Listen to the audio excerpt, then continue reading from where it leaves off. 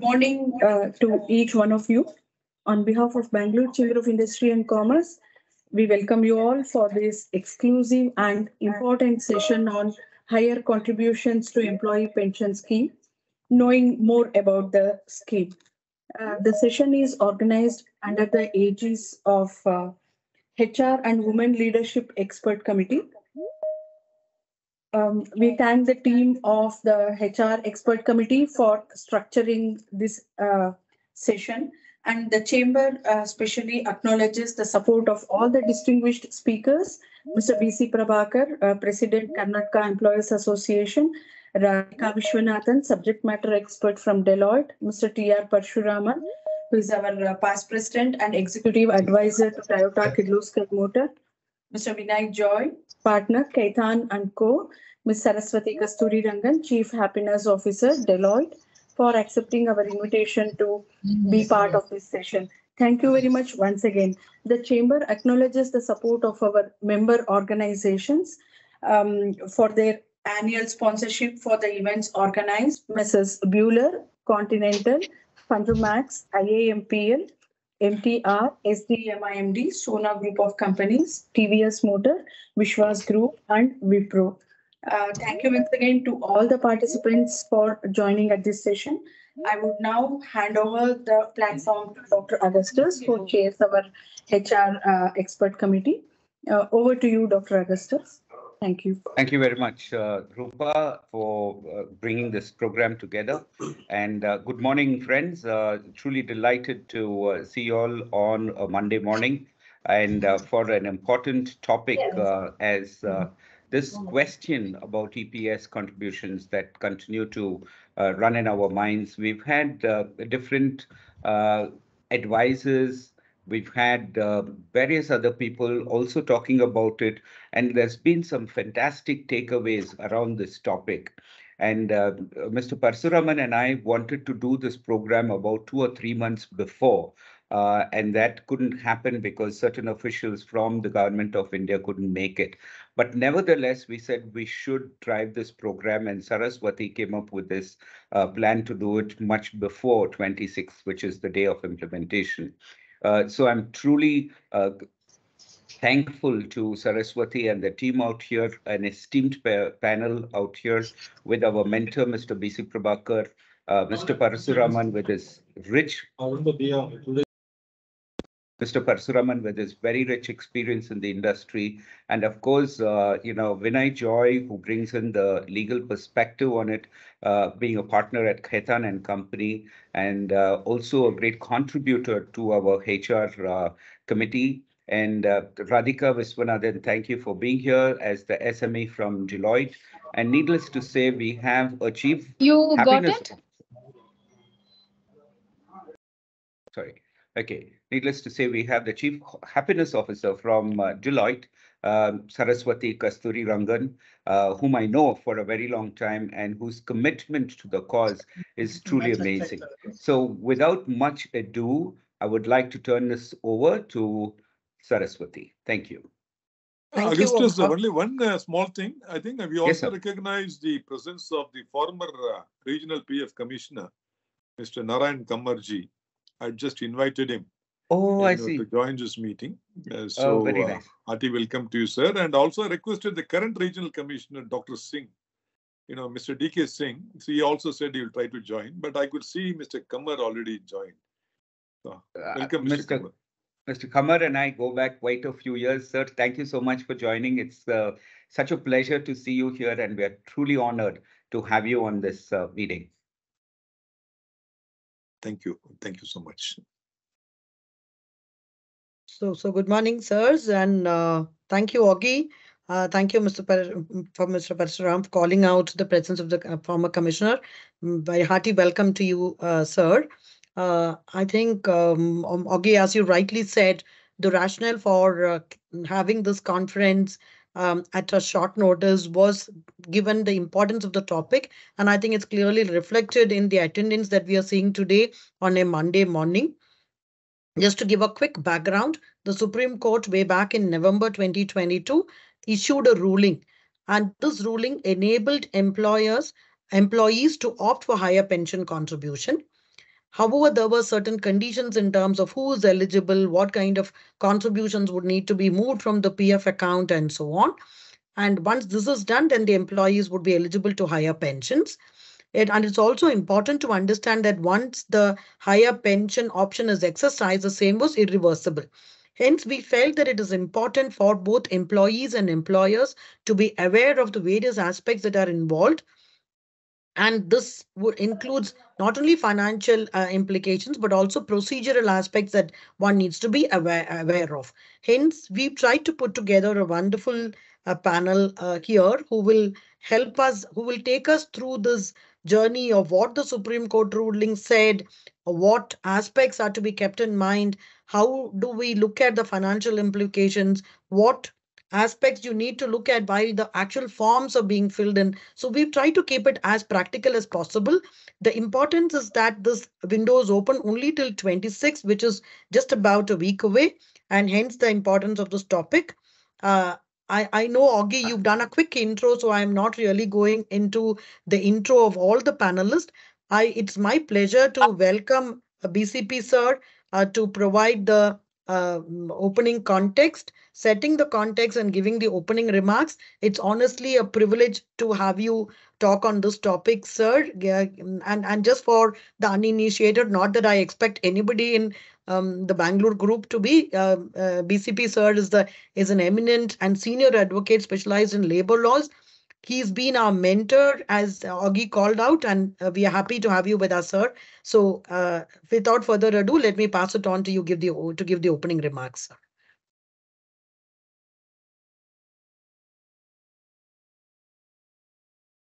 Thank you, Saraswathi. Thank you, Mr. Augustus.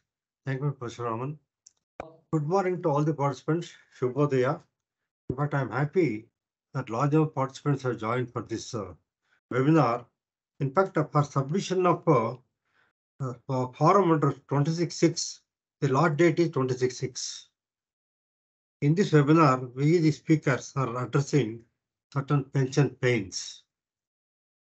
Friends, even though nearly 7 months have elapsed since the judgment of the Supreme Court, but there are several questions which the pensioners should get answers before deciding to opt for higher pension in terms of judgments of Supreme Court. And today's webinar has been organized by BCIC to provide answer to the major questions concerning pensioners. But as all of you are aware, Bond Fund and Miscellaneous Act came into force in March 1952, and in essence, it provides for creation of retirement fund for the benefit of the employees of industrial and commercial establishments. I don't want to go into details of the act because all of you know about it. But the pension scheme has applicable to industrial and commercial employees as a checkered history. I may note the changes that have taken place since 1971. On 1371, Government of India notified Family Pension Scheme. If all of you remember, it is FPS.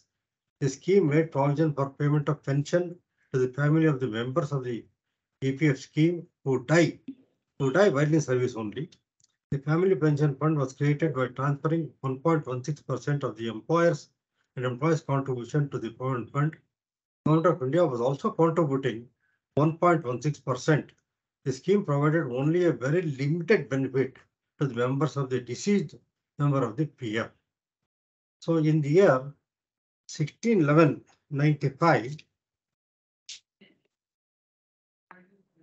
Government of India replaced the family pension scheme by way of amendment to the provisions of the EPF Act and introduced the Employees Pension Scheme. I will call it as EPS. At the relevant time, the salary limit for coverage under EPF scheme was ₹5,000. Pension fund was contributed by diverting 8.32% of 12% of the employer's contribution only. Please note that employer's contribution only to the Provident Fund. The government was also contributing 1.16% to the pension fund. The pension salary was to be calculated on the basis of average salary down by the employee during the 12 months subject to the ceiling of ₹5,000 only. Under the original scheme, there was no option to the employees to make contribution to pension fund over and above ₹5,000. So on 16/3/96, the scheme was amended, EPS scheme was amended, and para 11(3) was inserted. The amended provision provided that the employer and employee can exercise option for contributing to the pension fund on salary over and above 5,000. That is an actual basic. The option for making higher contribution to the pension fund was to be exercised within 6 months from 1686 or from the date on which the employee's salary exceeded the statutory limit of 5,000 rupees. But majority did not exercise the option. The option is the subject matter of this seminar actually. Another webinar. On 1/6/2001, salary of 5,000 became 6,000 rupees. No other changes. But major change took place on 1/9/2014. The statutory salary limit for coverage under the scheme was enhanced from 6,500 to 15,000 per month, and the amendment came into force from 1/9/2014. The consequence of the above amendment is employees who joined service after 1/9/2014 and who are not members of the EPF scheme earlier and whose basic salary is more than 15,000, they cannot become member of the pension scheme. So another notable amendment is that it introduced subpara 4, 11(4). Amended para 11(4) also gave an option to the existing members of the pension fund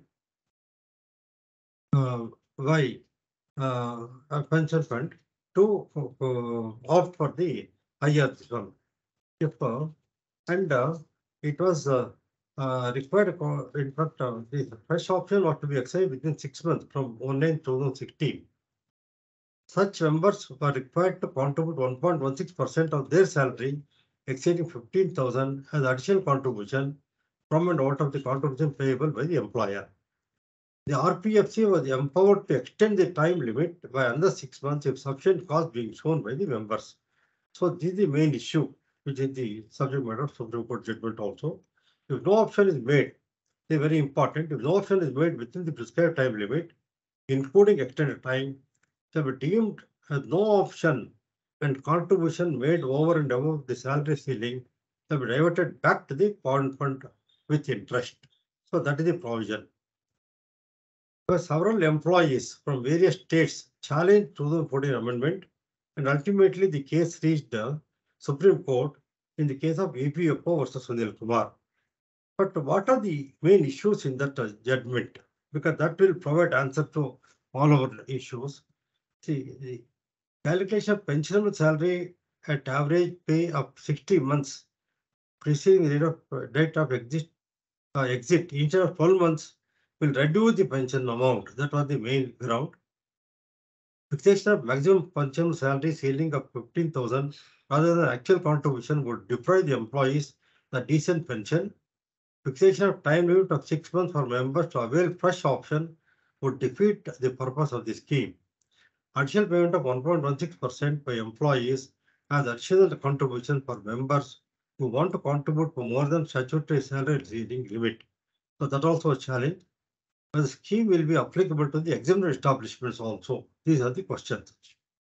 And Supreme Court in a judgment dated 4/11/2022 gave the following directions. Fresh option to make higher contribution shall be exercised within next 4 months of the judgment. That is from around 4/9/22 to 4 months. And such option available for employees but earlier contributed on actual salary and were members of the pension fund on or before 2014 and continue as member of a pension fund after 1914. So this is the qualification. They did not contribute earlier, continue to contribute on the higher salary. And employees must have contributed to the pension fund on actual salary to exercise option. So there must be actual contribution on actual salary. And the judgment is benefit is available to exempt establishments also. These are the 4 points that Supreme Court decided. In the light of the above, in fact, in the light of the Supreme Court judgment, who are eligible for availing higher pension? One is if employee in service as on 1914 exercise option but rejected by EPFO, he is eligible to apply. Second category is employees in service as on 1914 and employees in service as on 1914 not exercise the option but contribution continues. They can also apply. Third one is employees retired before 1914 exercise option but rejected. They can also apply. Employees retired before 1914 but not exercise option, they cannot apply. Here are the four broad categories. So EPFO department issued many guidelines after the judgment about the manner in which the employee should submit their claim for higher pension by those pensioners who are eligible to achieve higher pension in terms of the Supreme judgment. But even to this date, several questions arise as to how exactly the claim should be made. But that is the subject matter of this webinar. On 29/12/22, EPFO released the guidelines for claiming higher pension in terms of the judgment Supreme Court. And again on 20th February 2023, they released further instructions with regard to claiming of higher pension, particularly in respect to the employees who are retired from the service. Then EPFO also made available to the employee the facility to submit the options through online mode by providing necessary links for the same on their website. The said online form was required that the copy of the permission under the 26(6) should be attached. In fact, if there's a permission already given, that should be attached. So that's what the website said. This created a lot of problem because nobody has opted. This clause makes opting for higher pension nearly impossible. In fact, in reply to a RTA question, the EPFO itself had admitted that no one had submitted option before contributing to the pension fund on actual or higher salary. It was the fact that without option, the contribution on actual salary was accepted by EPFO. It is also there. The online forum raised several perplexing questions and issues. In fact, several representations were made by various associations. Even a member of parliament raised the question before the parliament, but central government and EPFO stuck to their stand and refused to delete the column regarding attaching permission under para 26(6). Interestingly, on 12/4/23, in this year April, on High Court of Kerala passed an interim order that the EPFO should delete the column and provide a new online forum within 10 days. High Court also said if alteration cannot be made in the online forum, permission should be given for hard copies to be submitted. But this was never acted upon, although the interim order is there. In subsequent circulars, no mention is made about Kerala judgment. Belatedly, in the month of June, on 2/6 and 14/6, they issued two circulars. In fact, they issued series of guidelines for uploading the application for higher pension. Now, the specific guideline was that the claimant should upload the joint option and permission granted by the EPFO in accordance with the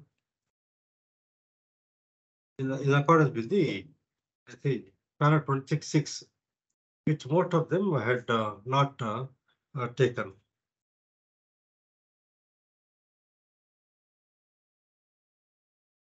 Now, further, the guidelines stipulate that the above shall validation of option, joint options received from applicants from PF exam establishments as well. It's a matter. In this context, object of option is to submit is June 26th. Important note that in whole process there is no financial liability on the employer. 1 point. Employer's contribution on higher wages is compulsory. It is also important to note that submission of option under para 26(6) of the EPF scheme for claiming higher pension is mandatory. Existing employees who are already contributing on higher salary should also exercise the option on or before 26(6). It is also said that, and they have also been given say at the time of retirement also they can do it. But the question is, suppose somebody dies in between, So if there is no option, there will be difficulty. Therefore, better they also exercise option law itself. Most of you are aware that the current debate among the employees is how to claim higher pension in terms of Supreme Court judgment. In this webinar, we are addressing all the questions that arose and the way forward as to how the claim for higher pension can be made, who should make the claim, calculation of higher pension, what are the legal perspectives, financial implications and process to be followed. In fact, industry perspective also is being given. All these would be debated by other speakers, Mr. Vinay Joy, Mrs. Radhika Viswanathan, and T.R. Parasuraman. In fact, I am happy that Mr. Narayana Kam also has joined. He can also throw some light on this issue. So I thank BCIC and Women's HR and Women's Empowerment Committee for giving me this opportunity, and I thank you all. Thank you. Thank you, sir. I think you actually summarized the whole 1 hour discussion in the last 10 minutes. So thank you so much for that. And I think you've also called out the challenges and the open questions that are there. We will deliberate on that a little more.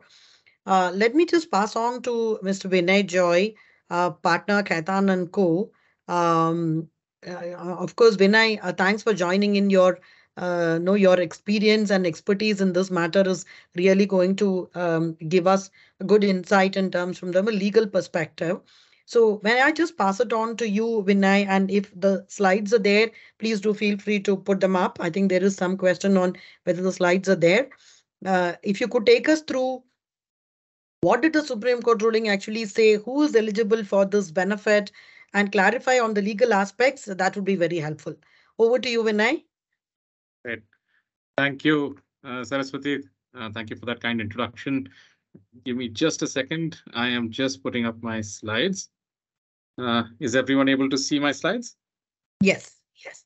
Great. All right.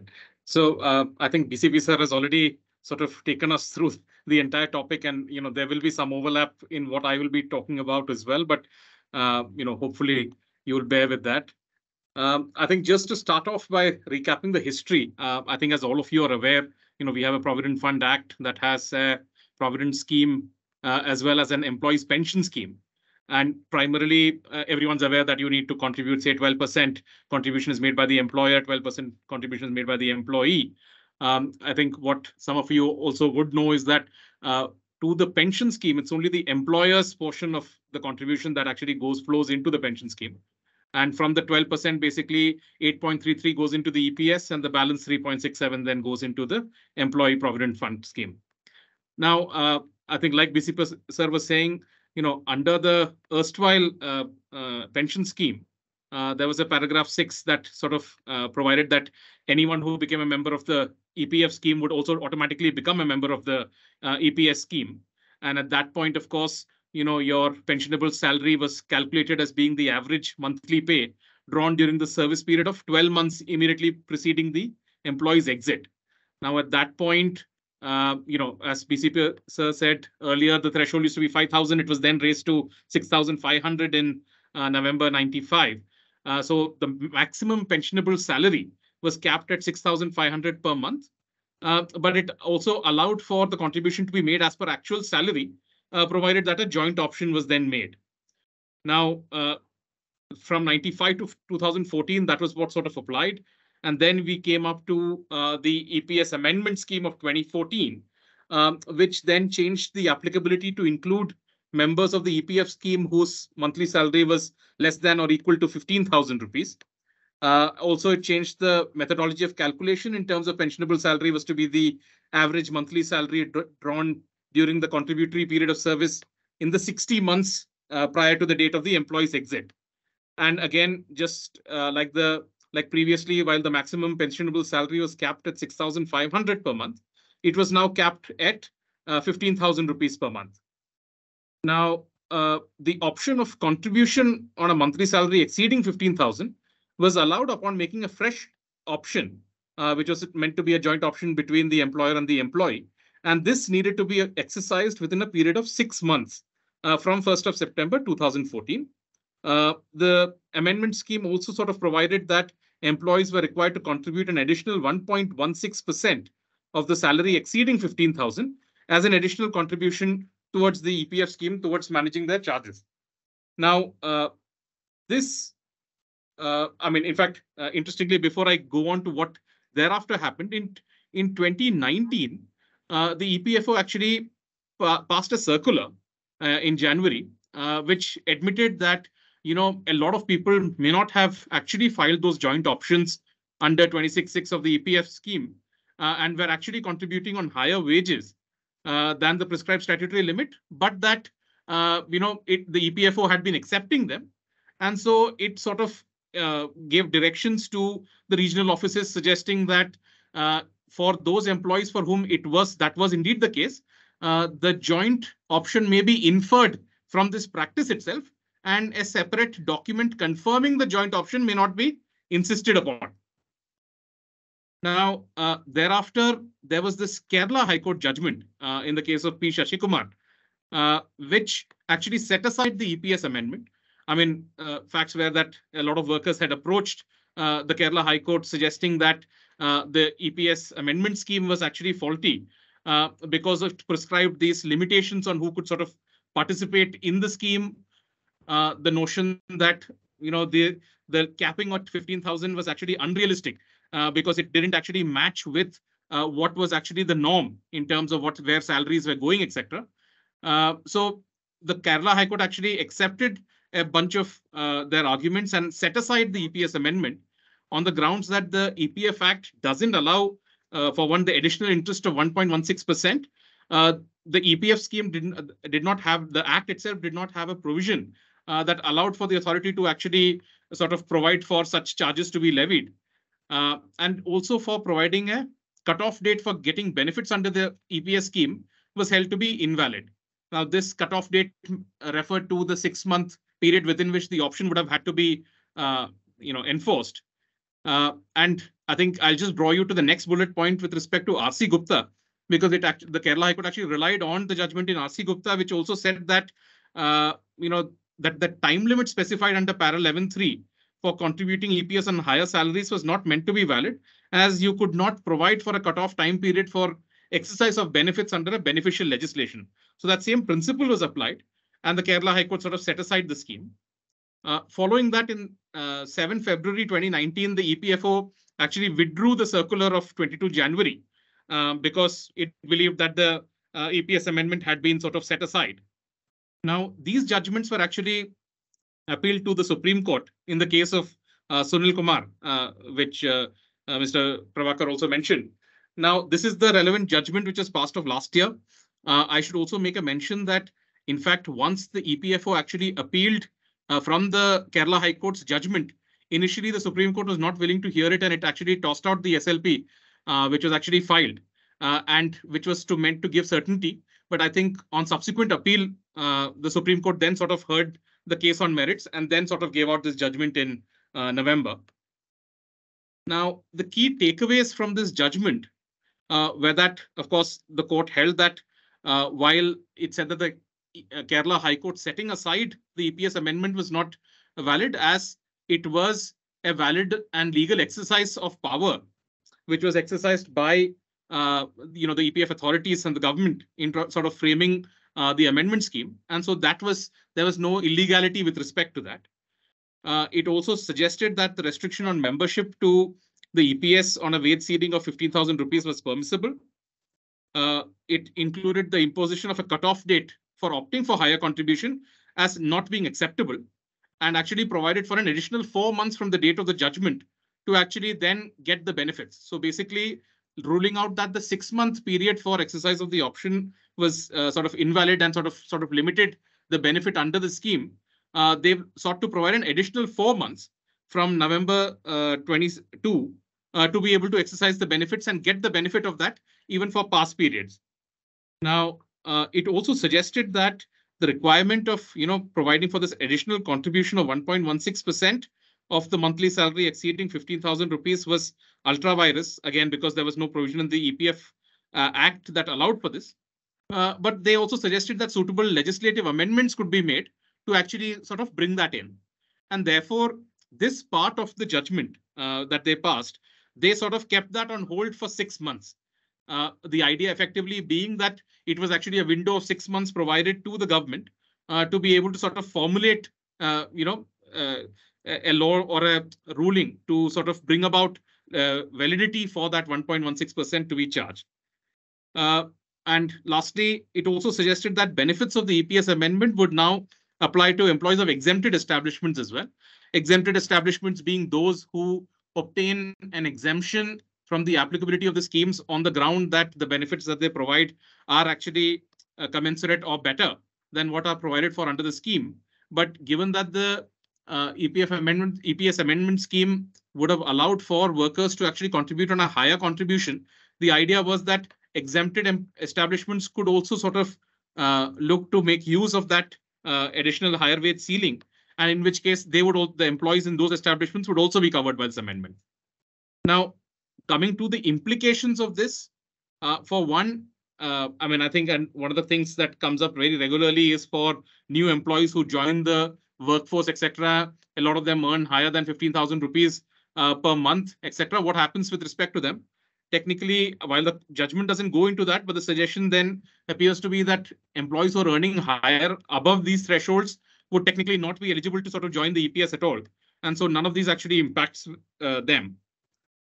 Members of the EPS who as of 95 had opted to contribute on higher salary and who continued to remain in service as of 1st September 2014 would automatically be considered to have opted for the higher contribution per the EPS amendment.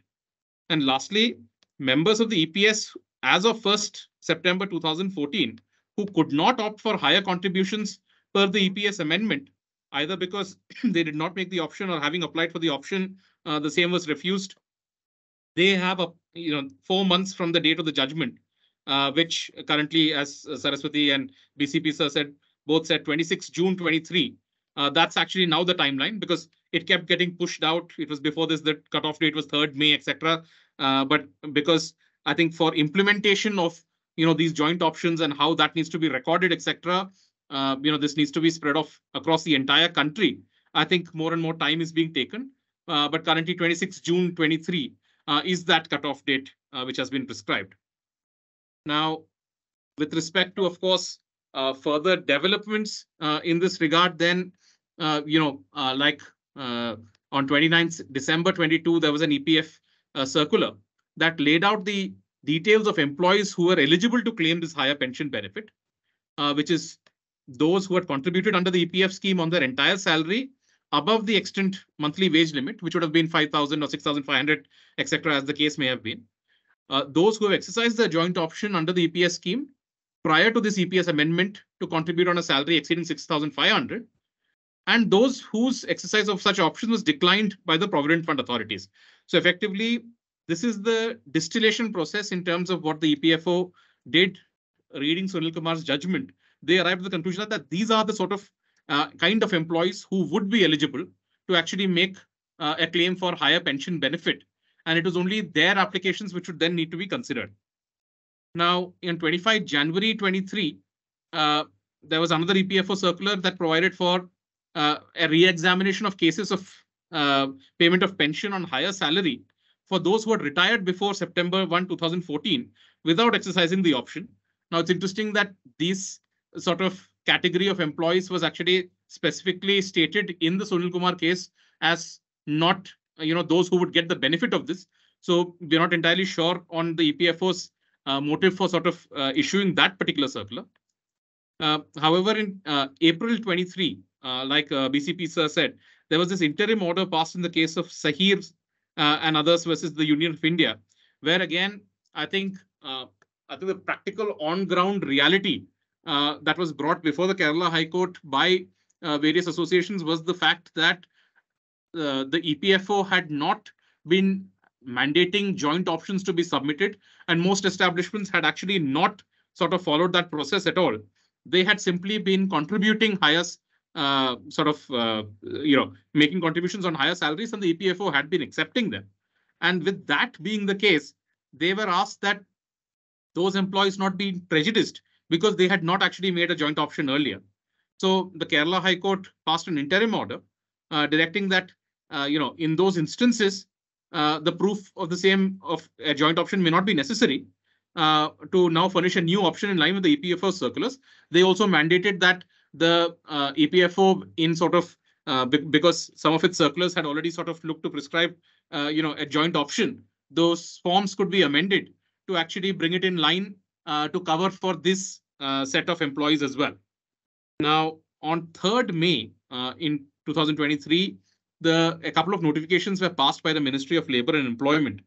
One was, of course, the main one is that this additional contribution of 1.16% on contribution that is to be borne by the employer, which would effectively mean that now rather than 8.33%, up to 9.49% of the basic wages, dearness allowance and retaining allowance exceeding 15,000 rupees per month would now be contributed into the pension scheme for the employee.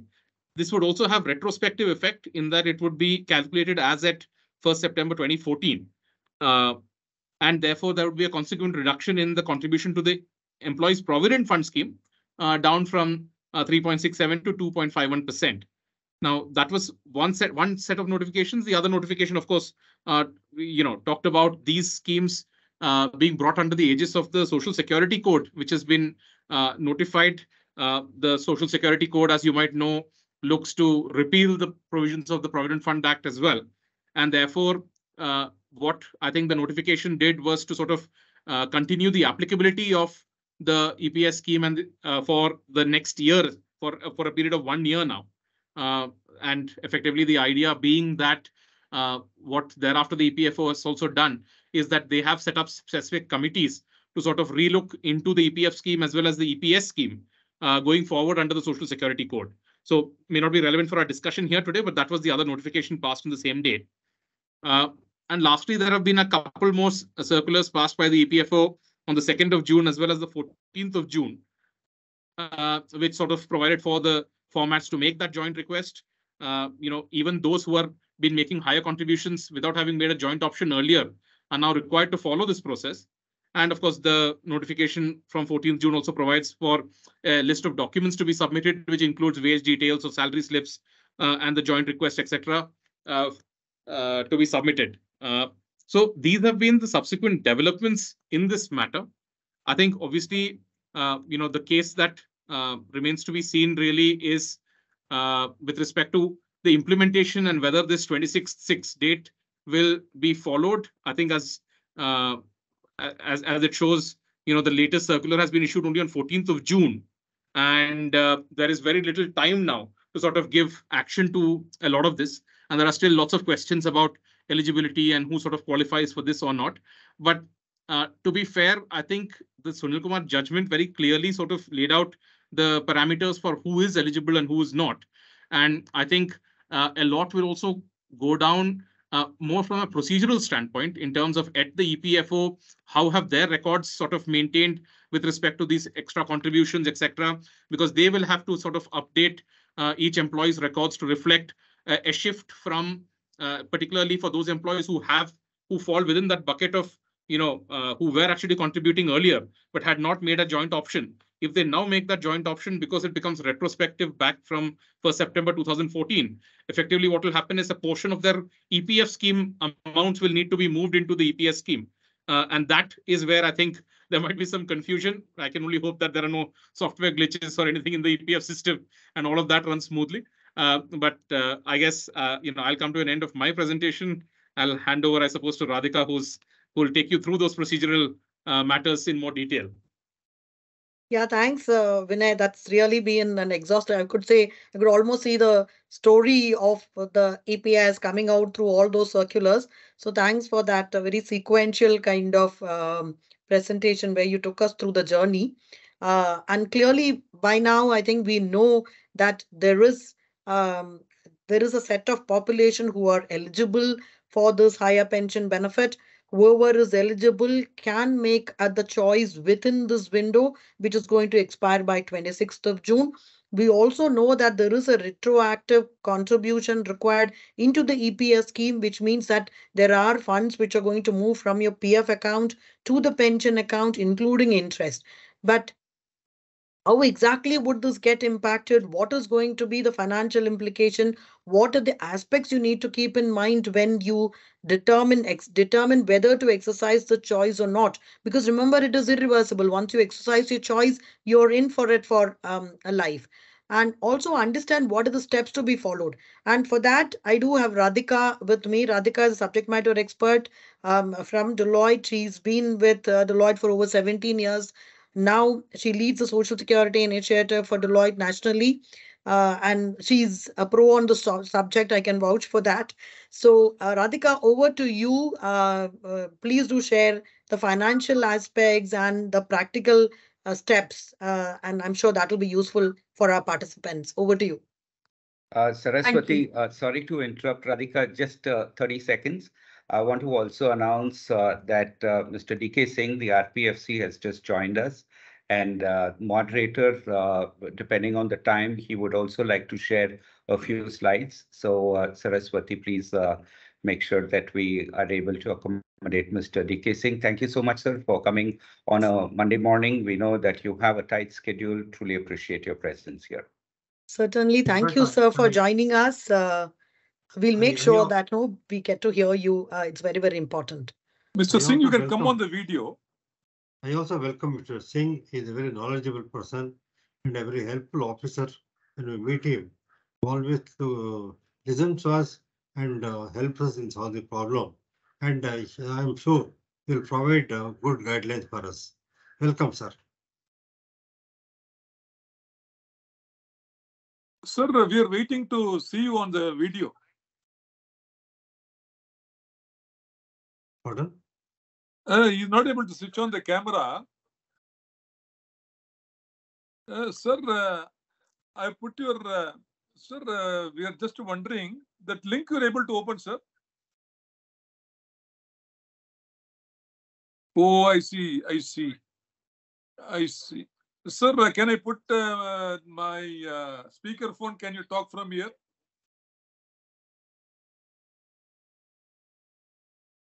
Yeah, sir.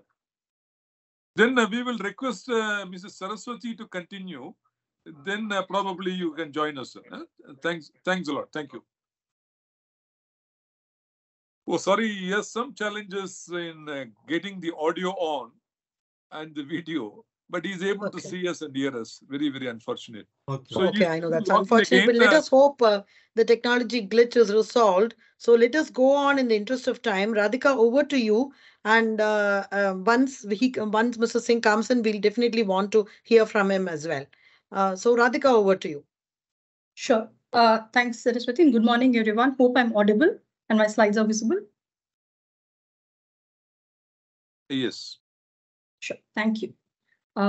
So I will not go into the legal aspects. We heard BCP sir and Vinay cover that in their presentations. So just trying to put some numbers to the legal aspects. First of all, on the asset status. So we know that 8.33% of the employer contribution goes towards pension and the rest comes to the Provident Fund account. So if an individual has a monthly basic of 25,000, how would it be? This is the current status when the individual has not opted for the higher pension option. And then I will move to how it will change when you have the higher pension option, which is exercised. So here the employee contribution of 12% will go entirely towards PF, and that is 3,000 rupees. The employer contribution out of that 8.33% capped at 15,000 rupees. The monthly basic is capped at 15,000 because that is the current statutory limit. So we have 1,250 rupees, which will get diverted to pension fund, and the remaining 1,750 goes to the employee's Provident Fund account. Now, if an individual opts for higher pension, how will this situation change? From the employee contributions, the 12% continues to go entirely towards Provident Fund. Now, this is after the clarification, the amendment from the EPFO, wherein they said the additional 1.16 will also be carved out from the employer contributions and not from the employee contribution. This is in furtherance to the Supreme Court ruling itself, where they had said you need to come out with the legal changes to warrant this provision. So as a result, there will be no diversion from the employee contributions. The entire amount will go towards Provident Fund. from the employer contribution, earlier we saw 1,250 rupees goes towards pension fund and the balance towards provident fund.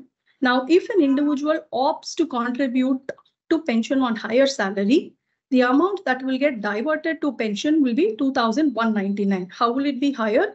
Because of this additional 1.16% on the differential of 10,000 which gets carved there. So in effect, the contribution towards provident fund will get reduced from 1,750. It will now become 801.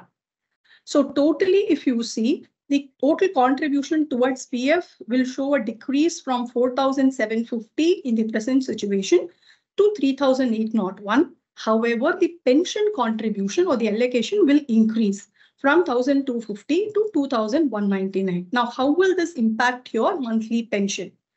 Pensionable salary in this scenario B will be 25,000, which is the higher salary. Assuming a person has put in 30 years of pensionable service, the monthly pension will be 10,710 as against 6,430 if it were to be computed on the statutory limit of 15,000. Now that is around a 66% increase from the scenario A where it is on wage ceiling. So that is the impact which a person will see on the monthly pension if they choose to opt for higher salary. This is a very, very simplistic example without taking the additional factors which can have a bearing. And I will touch upon what are the additional factors also which one may have to consider while they evaluate their individual situations. Because there is no one rule that fits all in this particular situation. There could be specific factors influencing each one's situation, and therefore they will have to take their situations into consideration before they make a final decision. I will not touch this slide because we have heard BCP sir and Vinay dwell upon who is eligible to exercise the option. So I will move on to what are the implications and what factors should be considered. Now, when I talk about the financial implications, first thing is there is going to be a reduction in the PF accumulations because the amount will have to be diverted retrospectively from the PF account to pension, and along with it, the interest which is credited to the member's account will also be transferred from PF to pension. Now, one should bear in mind that if it is in my PF account, it is against my name. Whereas when it is moved to pension, it goes to the corpus and it is not earmarked to the employee. However, the individual member will be entitled to an increased monthly pension, as we saw in our example in the previous slide. Another point which is to be considered is if there is a withdrawal which has happened, a member has taken an advance from their PF balance for certain purposes, there could be a situation where they have insufficient balance when they choose to opt for this higher pension. In that case, they may have to cut out a check or make the payment through their last employer, depending on the directions from the EPFO. So there will be a cash flow issue which will have to be factored in this particular situation. The other point is while PF withdrawals are generally tax exempt, pension is taxable at the applicable slab rates for the individual. So that is also something which has to be taken care of. Now, there are some other factors which could be unique to each individual and which can have a bearing on the decision they make, whether they want to continue the present situation status quo or they want to go and exercise the option for higher pension contributions. Some of it I touched upon are the tax rate. The other points would be what is the present age of the member? How many years of service do they have left? What is the salary hike that they expect per annum? How is the industry trend like? What could be the interest rates which will be notified on an annual basis? Earlier, we saw rates as high as 10%, 9%. Then now it is at 8%. What will be the expected return on the lump sum PF balance? Then factor the time value of money. Then last but not the least, whether there are any health issues which could impact or impede the life expectancy of the individual. Here you will also have to factor the life expectancy of the spouse because the spouse is also eligible for family pension. So you have to evaluate taking it into aggregate. These are some of the factors that we have listed. There could be a few more, but these came at the top of our mind and listed these. And when you do an evaluation based on that, you will get a rough estimate or understanding of where you stand and whether you can go for the higher pension option or not. It is not a foolproof calculation, but an estimate taking into account some of the factors that I have listed above. So I've put together an illustration, if you can see on this slide. Scenario A is computing pension where the contribution is capped on wage ceiling, and scenario B is where the contributions are on higher salary.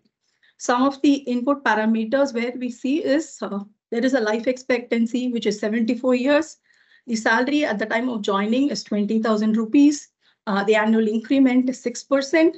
PF rate, we've taken it at 8%, tax at 10%, and an 8% for time value of money. Now, if you see, there is no change between scenario A and scenario B in the employee PF contributions. That is because of the clarification and the amendment also, which has been brought in, where they've specifically called out that the additional 1.16% will move from the employer contribution. And there you see that the employer contribution drops from 10 lakhs to around 3.3 lakhs. Also, the interest will also get reversed, as I called out.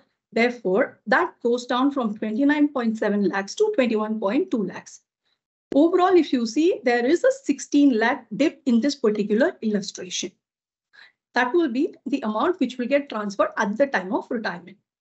Now, coming to the calculation of pensionable salary. In the scenario A, where it is on wage ceiling, your pensionable salary will be 15,000 rupees. Whereas in scenario B, at the time of retirement, pensionable salary will be 63,450, applying the formula that is given. And pensionable service in this case is 24 years. Therefore, the monthly pension, if you see in scenario A, it is 5,140, whereas in scenario B, it is showing almost a fourfold increase. And after tax, there is a higher monthly pension at around 19,575. Now, if I factor the life expectancy into a consideration here, the total pension post-tax that the individual can expect over their lifetime in scenario A is around 9 lakhs, in scenario B is around 38 lakhs. So again, you see a fourfold increase in this. If you take the total benefits in absolute terms, then in scenario A, it is 62.24 lakhs. This is the PF plus the pension value. And then in scenario B, it is a higher number. Scenario B is a clear winner in this case also. If you try to bring it to the present value, applying the present value factor, scenario B still is marginally higher by around 50,000 rupees. And at in financial year 22-23, say that individual decides now that, yes, I will file the joint option application. I want to move to the higher pension option. So the estimated amount that will have to be transferred from their PF account to pension will be around 8,70,592. Now, this is assuming all these input factors in this particular situation. If I change even one parameter in this, then the answer could be very different. For instance, if I change the present value factor to say 4% or 3%, then you could see scenario A proving better, or if I switch it a little more, then the numbers will change drastically. So it's depending on each individual situation, what is their risk appetite, whether they want a steady stream of income, what is the life expectancy for their individual case. All of these will go to play a role in deciding whether they want to contribute, take the option for higher pension or continue with status quo. Now, Radhika, I think we have Mr. Singh in. Sure. Sir, would you like to comment with your comments and then we can continue? Are you okay, no, sir? I think let her continue. I am really liking the presentation. So please, anyway, thank you all for inviting me. I am here for some time. So please continue, ma'am. It's not an issue. Thank you, sir. Thank you for joining. Radhika, over to you. Sure. Thank you so much, sir. So on the process, first is find out whether as a member you're eligible for filing the application itself or not, for filing the joint option application. BCP sir and Vinay called out who is eligible. And once you find out whether you are eligible, then you have to do an evaluation of the cost benefit, whether continuing the status quo will be more beneficial in your particular case, or you think taking the joint option option is going to be more beneficial. Now, we also have a calculator which is available in the PF website itself, which gives an estimate of the amount which may have to be transferred from PF account to pension. So you can download that and do a quick check for your particular situation, punching your actual salary numbers also. That will also help in giving you a financial estimate. Once you decide, yes, I'm eligible and I do want to go for the joint option, then you collate all the data and the supporting documentation that is required. When I say data and supporting documentation, it will be, first of all, your UAN, your Aadhaar, your PF passbook, then your salary slips, because all these will be required to be uploaded. Then if you have a 26X, we have dwelled in detail on that. If you have that request, then that will be needed. Else you can take an undertaking from your employer on the salary and the contributions to PF which you have done. And then there is also a couple of undertakings which you will have to give while filing the joint option form through the online portal. I will share the screenshots for that along with the URL in the subsequent slides. Fill the joint option form, provide the declarations, submit it. Once you submit, there will be a message for successful uploading of the form. If you have multiple employers, there will be a message which says it has been sent to all the employers for endorsement. You will get an acknowledgement number for your reference and future tracking as well. So please note that down and then you can monitor it. So this is how it appears in the EPFO portal. There is an option for submission of the higher pension option filing. So please go exercise that. Click here. There is a separate tab for those who have retired prior to September 2014. Once you click, you will get the screen where you have to enter your basic personal details like UAN, your name, date of birth, Aadhaar. And there is an Aadhaar enabled authentication. And then you have to go to the subsequent screens where you provide your bank account details and you also give a confirmation whether the PF contributions have been done on wages exceeding the statutory wage ceilings as applicable from time to time, from the day your salary actually exceeded that particular limit. Because if you had your salary which was lower than the statutory limit, then you will contribute to PF on that particular salary, and from the time it exceeds on that higher limit. So this you will have to give the declaration, then submit, confirm on the undertakings. There is a series of 9 points which you will have to read and confirm. Some of these are like, you have read the Supreme Court judgment in the case of Sunil Kumar, which Vinay actually deliberated in detail, and you understand what it means to you. And you also understand that the central government is empowered to make changes to the scheme, which could mean as they may deem fit. So there is one doubt which is floating, and I will also raise this, whether the computation of pension can be changed at a later point of time. We do have a circular from the EPFO where they have given the computation mechanism, but there is a word there which says for now, which is actually giving rise to some ambiguity or question whether this will be changed in future.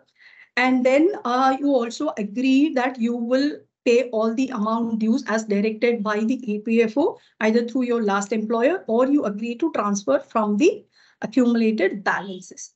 Once you give the declarations, then you submit the form and then you get the acknowledgement. There is an option now that the EPFO has enabled wherein you can delete if you think you have made any errors, and then you can file a fresh application.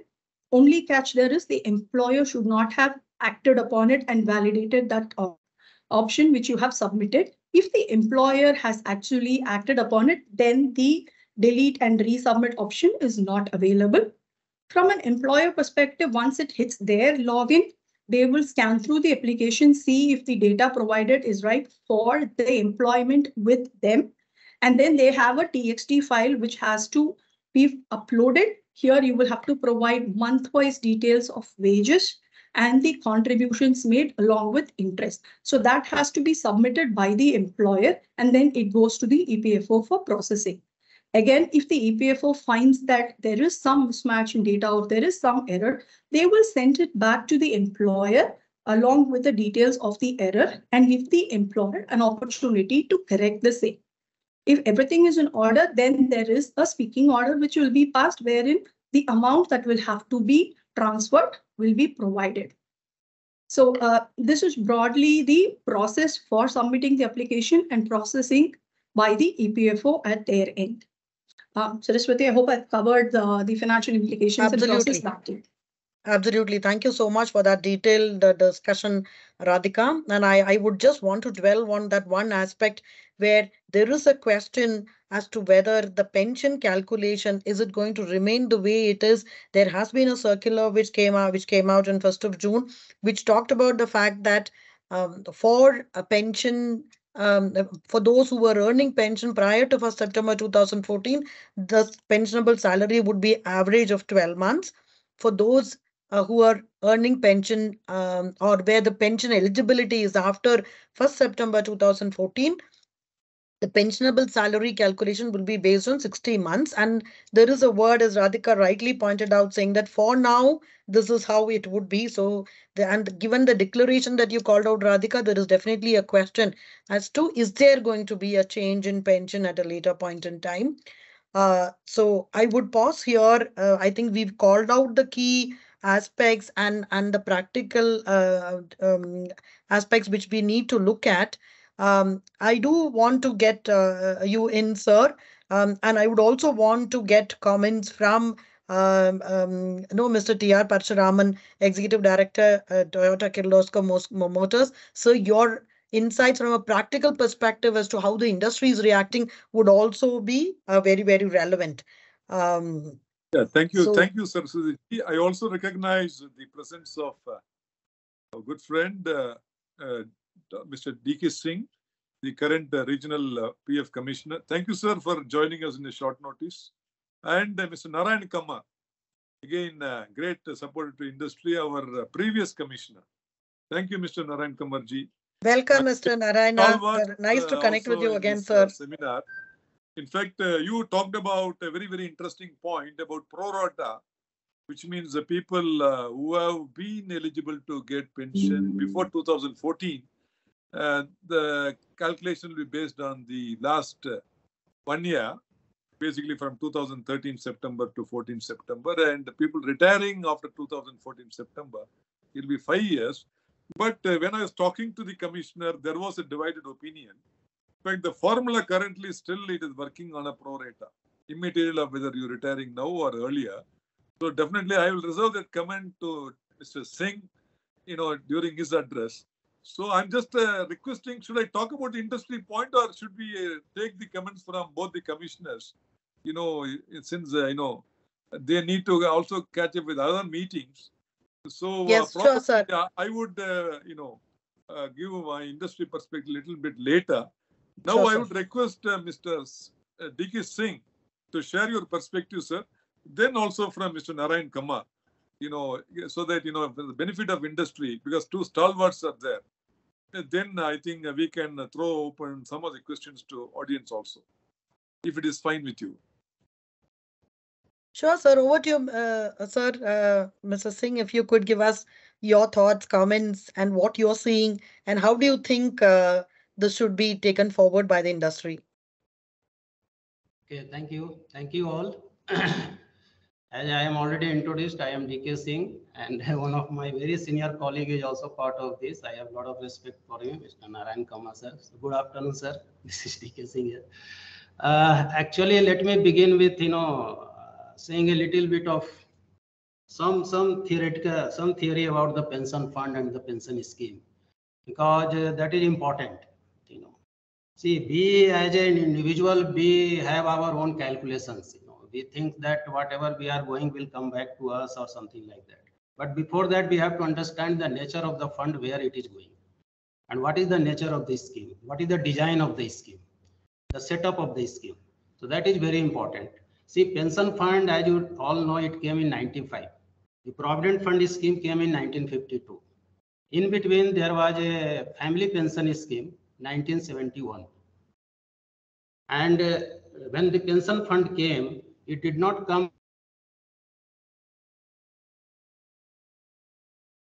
And the nature of the fund, the nature of the pension fund is totally different from the nature of the Provident Fund.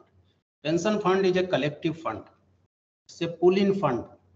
Whatever you are depositing or your contribution are being diverted from the provident fund is actually getting merged. It's a melting pot fund. All contributions come at one place, and then the performance of the fund depends upon the investment and all. And it's about the corpus performance. It's not about your individual's account performance. So it's not that whatever you deposit will come back to you. It depends upon the performance of the corpus as such, because your role remains only till you contribute. After contribution, it gets merged. It becomes a collective fund, and my money will go to you. A money will go to B money will go to C to D, like that. And this is how the nature of the fund is. So we have to keep that in mind when we are doing when we are taking decision regarding this. So I will come to that later, but first let me just run through the Supreme Court judgment. I have 2-3 slides to share. So I will just run through it.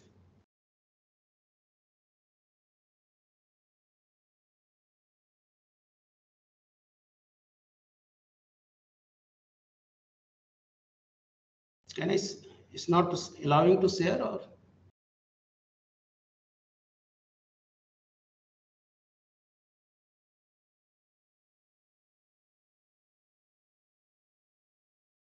Rupa, if you're online, has sharing rights been given to sir? It has been given, Saraswathi. So I need to click on share content. Just. That's correct, sir. To click share content, and if you can do desktop also, that will be easier. Or you can do screen and then put the right screen up.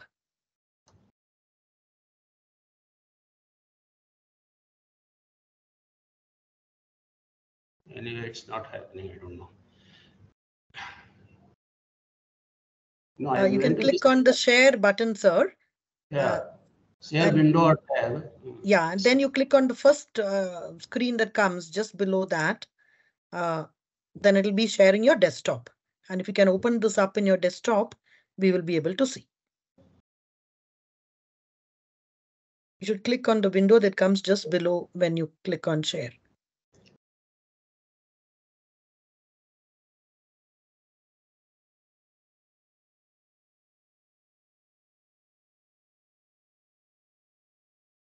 No, it's not happening.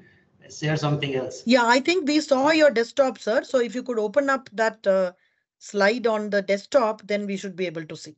I think we saw your desktop. Yes, sir. We are able to see your desktop. So if you could open up the slide. Yeah, I opened up the slide, but. Yeah, we are not seeing the slides. We are seeing your Google screen. Okay. That's what. Just 1 second. Yeah, there's some hitch there, glitch there. Sir, if you can WhatsApp that slide also, we can share it. Okay, better. Will it be fine, sir? You can WhatsApp to us. Just 1 second. You can send it to me, sir. I will share it with the team.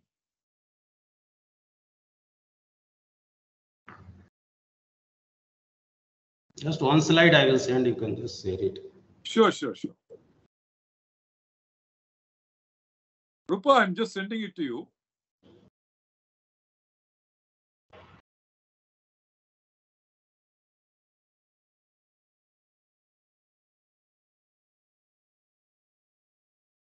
Otherwise, I think Supreme Court slides were shared by both BCP sir and I think Mr. Joy had already shared. Same thing can come on. Mr. Singh can comment on that. Yeah, that's brilliant. Also, I just 1 second. I will just 1 second.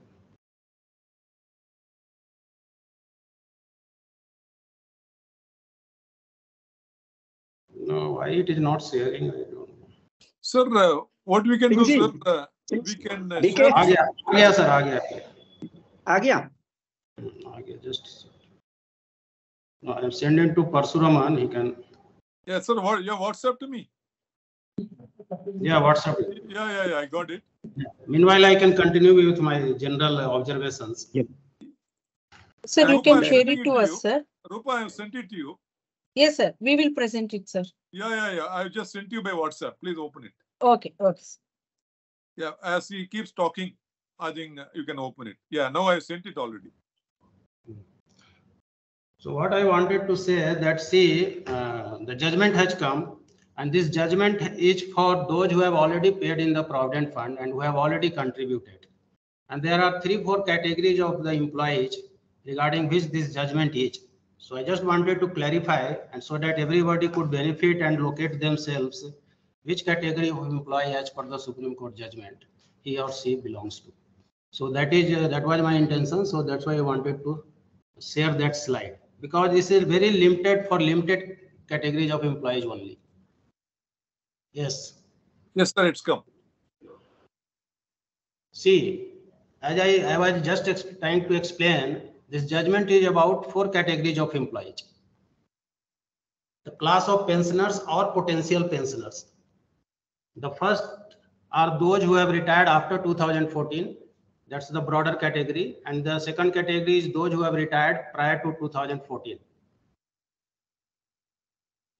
Among those who have retired after 2014, there are further 2 categories. Those who had exercised option prior to 14, employees who had exercised option under the proviso to para 11.3. This is little technical, but this proviso is regarding option for higher pension prior to 2014, which proviso has now been deleted by the 2014 amendment.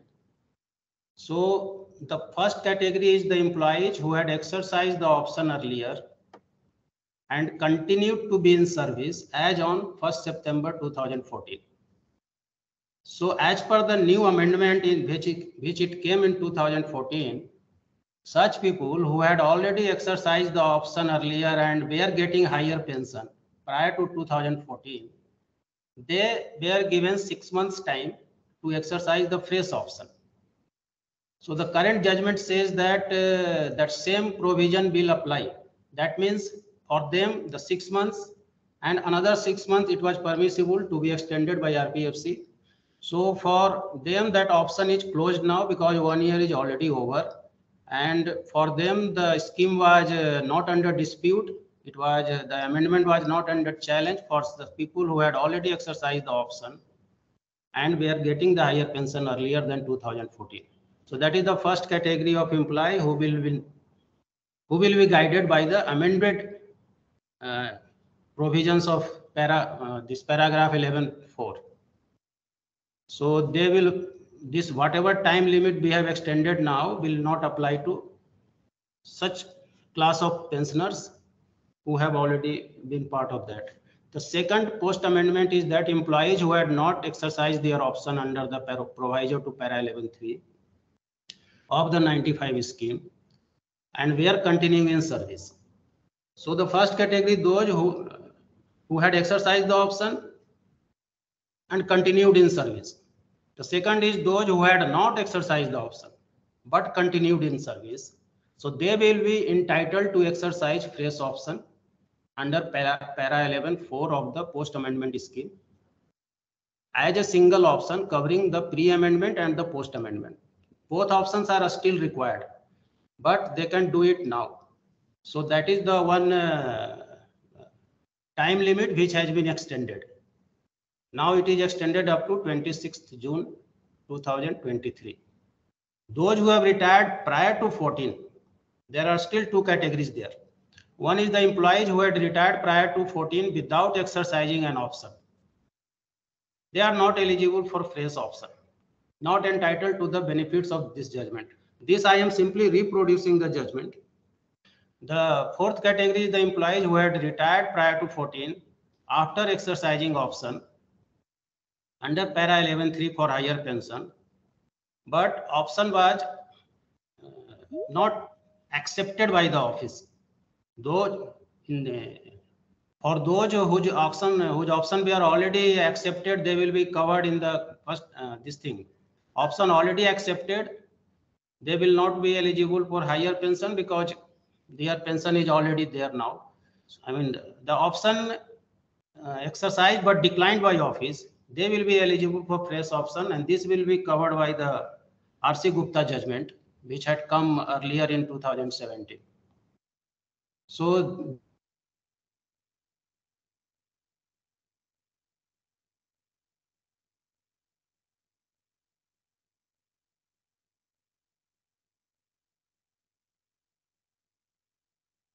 Did we lose Mr. Singh or is it my network? No, we can't hear him. Yeah. We can't hear him. Sir, you've gone on mute, sir. You'll have to unmute yourself. Yes. So the persons who have not exercised the option earlier, and the reason is given in the judgment itself, that because of some wrong interpretations, they could not exercise the option, or if they exercise, it was not accepted like that. So let us give them fresh opportunities.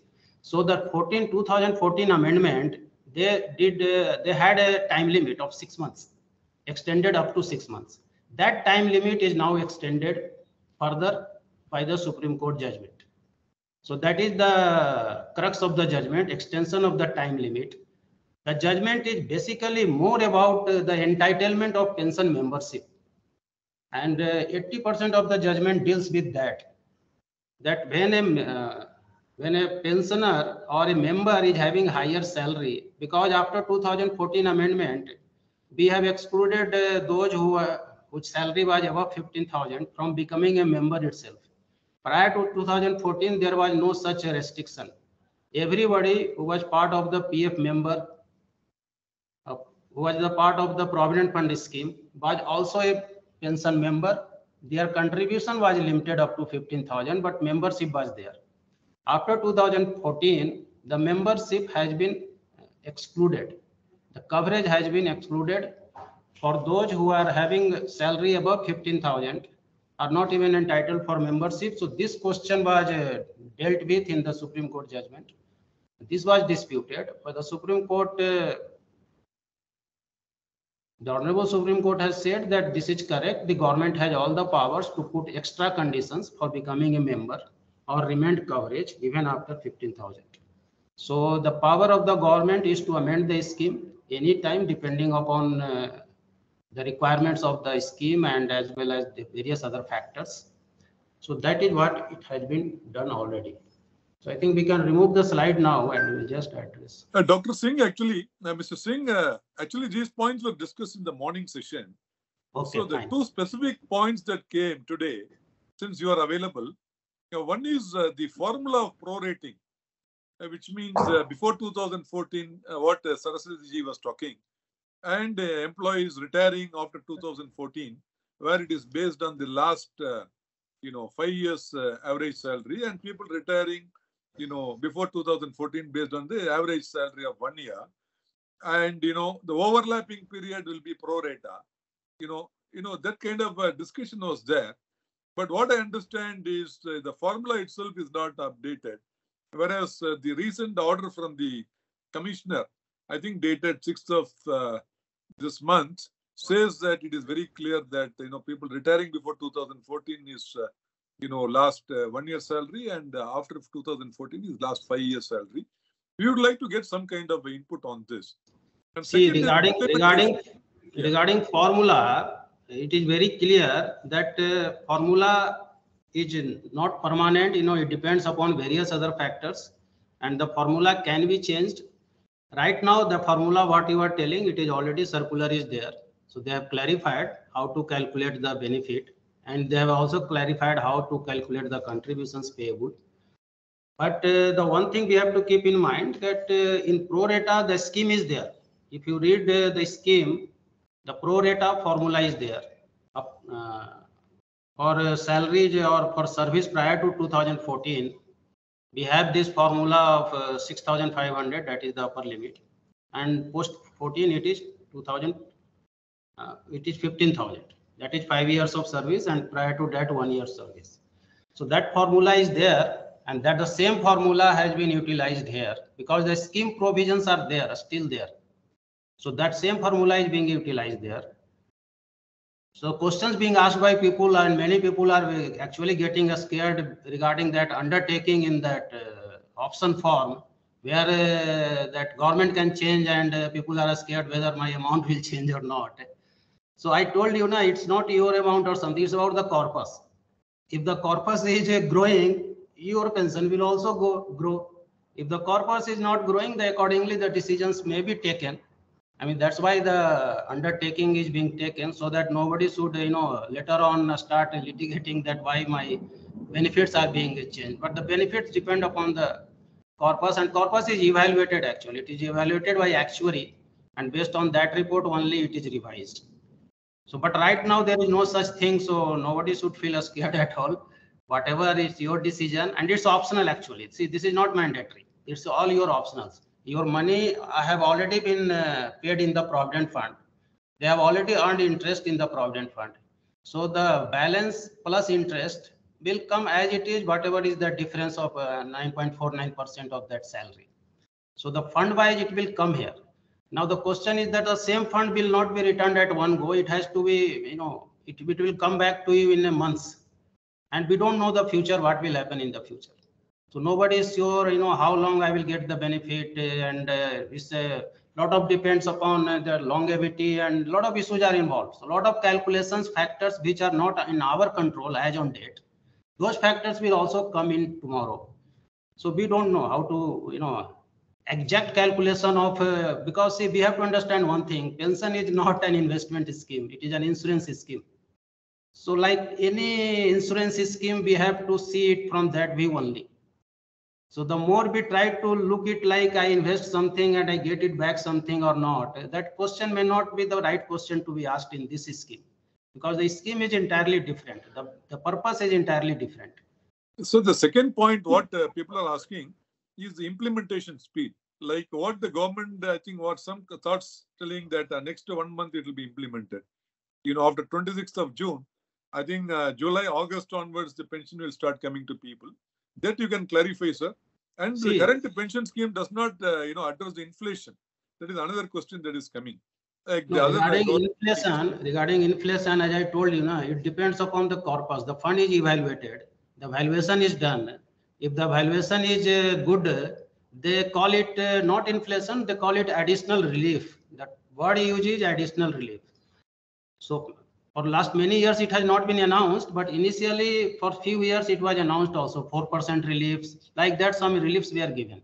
So it all depends how the actuary report comes, what is the valuation, whether the corpus can take the further increase or not. So that is totally beyond our control. As regarding this deadline, it has been extended earlier also, and I was interacting with many people, those who want. I think today also somebody was, raising this point that the time limit is very short. So it depends, if representations come, if you can write to me also or any other office, we are ready to forward that representations regarding the timeline. So that should not be a big issue at all, depending upon the kind of representation we get.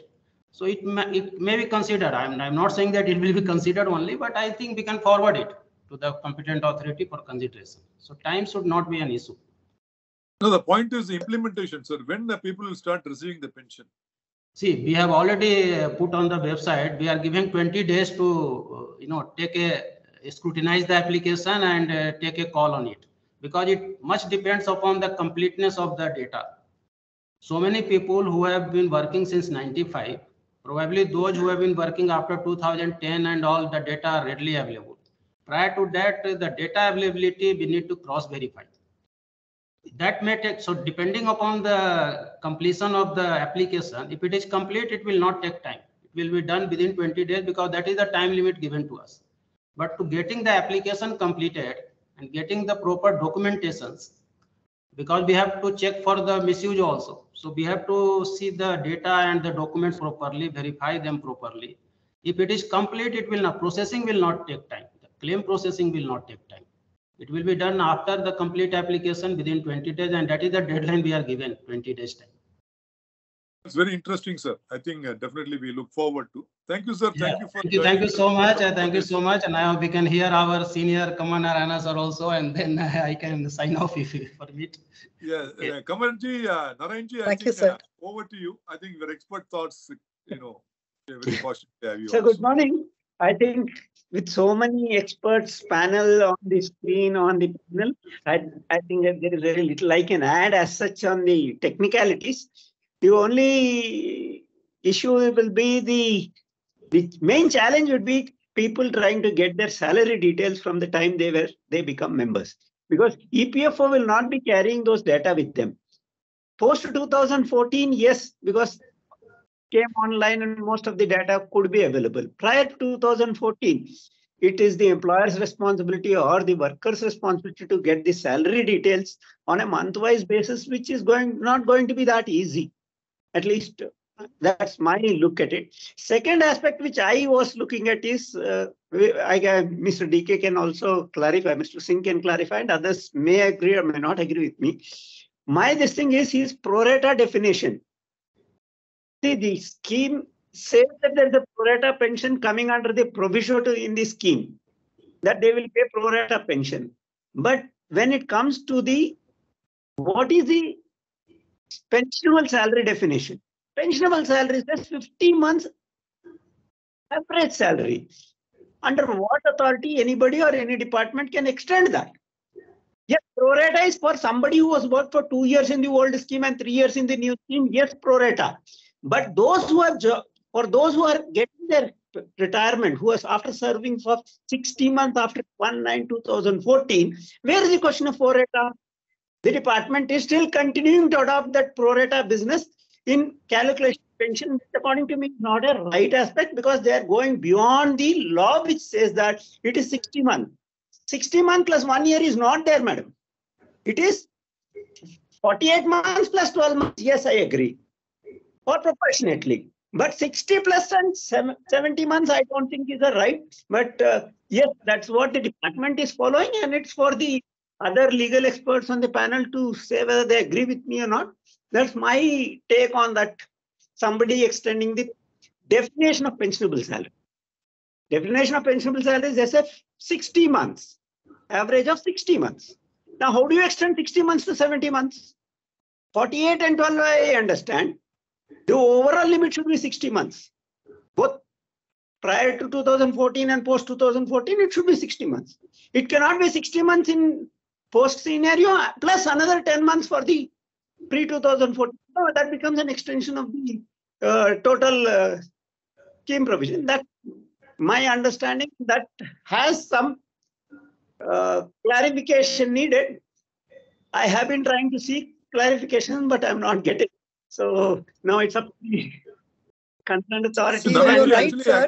In practice, when employees are claiming even under the limited wage ceiling scenario, I'm talking even about without going into the higher pension. Yes, this is being adopted in the current pension calculation, which I feel that is not a right formula, which needs appropriate representation to get it corrected. So unless one more point, yes, sir. Same question. The pensionable year of service, what people have been asking, whether that should be added to 2014 period, people completing 20 years, or it will be added to the current period. You understand the point? So the 2 years what you add after completing 20 years of service, whether it should be added on the 2014 portion or the current portion. What the department currently is doing is they are taking 2 years weightage for the pre-2014 service.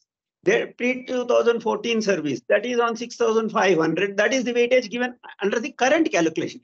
But this formula of 10 months or 60 months will not make any difference for people who are eligible, who are going to get pension prior to that. More than that may not make a difference if the salary does not go below 15,000 for a long time, because they're already getting on a higher salary. It means that they would have been above the statutory limit, so it will not make any difference. But the difference is made for those who are drawing pension on the current salaries. And this extension, I feel, is, I don't know, BCP sir can correct me if I'm wrong. Legally, is the department is on the right foot when they extend the definition of weightage, which specifically says 60 months. 60 months cannot be extended according to me. Thank you, sir. Thank you very much. You are really That's my take on it. I'm sure DK will not agree, because that the department's the department has implemented these orders. They take separately. They calculate.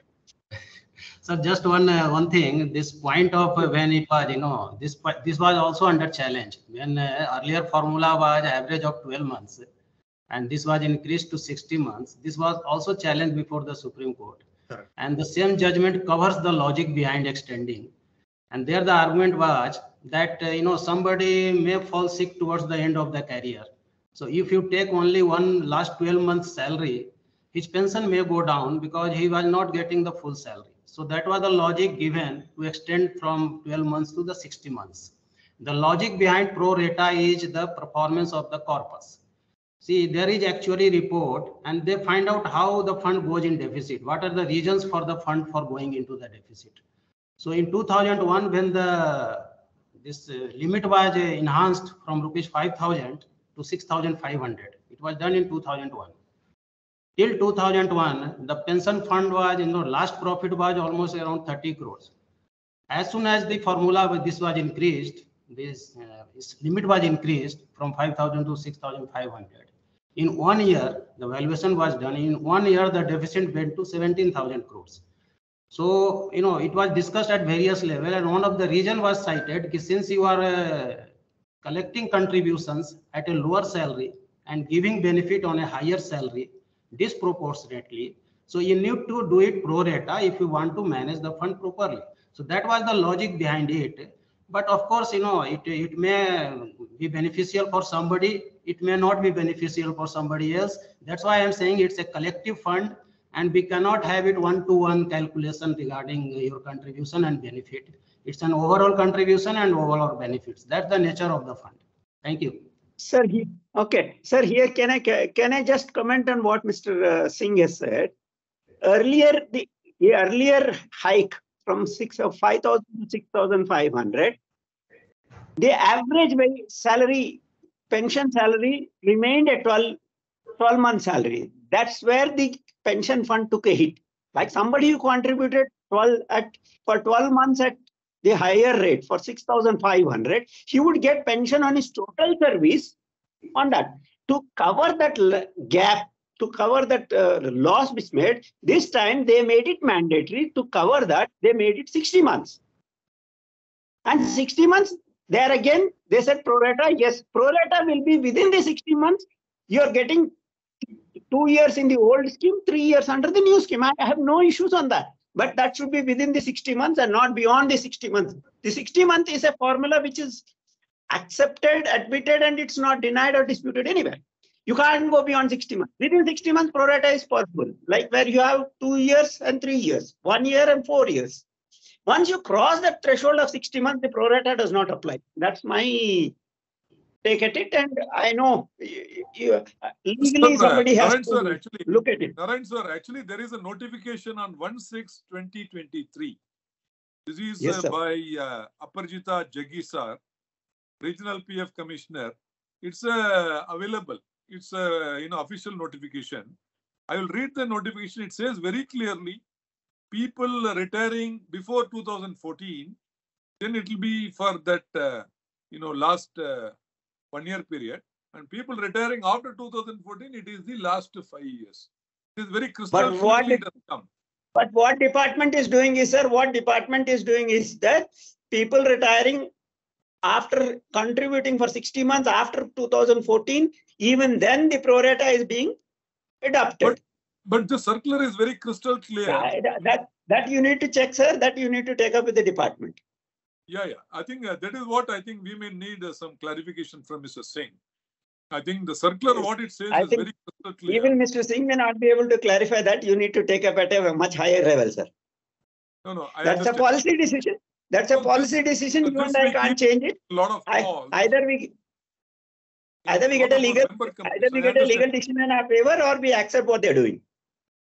No, what I understand is, this circular is very sacrosanct. Many people are asking us, all our member companies, based on this circular, it is very clear. Then why are we discussing about the pro rata? I think we need some clarification for industry point of view. Sir, please share that circular with me. I also look up at the website, but if you share that circular with me. I will do that, sir. Right away, I will do that. I wanted a BCP sir's opinion on this legal part, whether legally is the department right in doing it, sir. In fact, as far as provisions of the scheme and act is concerned, there is always section 6A read with schedule 3. So the government has power to amend any of the points of the scheme. That's why 2014 prior and subsequent it has been amended, and that has been upheld by the Supreme Court also. So according to me, there is a provision to issue amendments by the government by amending the scheme in the act itself. And Saraswathi, can we take some audience questions that are in the chat, please? Certainly, Augie, and I'm sure it'll be benefiting everybody. I think one question that has come is, maybe I'll just go from what is there in the chat, where employees who opt for pension on higher wages, will they get arrears of pension from the date of attaining the age of 58 till date? So this is for those who already retired and are drawing pension, provided it has happened after 1st September 2014. Will there be arrears paid on the higher pension? I believe the answer is yes, but if we could just get that clarified.